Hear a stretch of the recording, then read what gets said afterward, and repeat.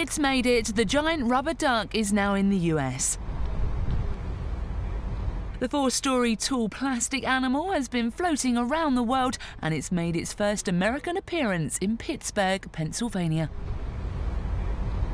Now, the Rubber Duck project is an outdoor art installation created by a man named Hofman from the Netherlands. It's travelled to places like Hong Kong, Sydney and Amsterdam since 2007. And get this, it apparently knows no frontiers. The artist says the rubber duck has healing properties. We'll believe that when we see it. But prepare yourself though, the duck will not be making any more appearances for 3 months after its stop here in Pittsburgh.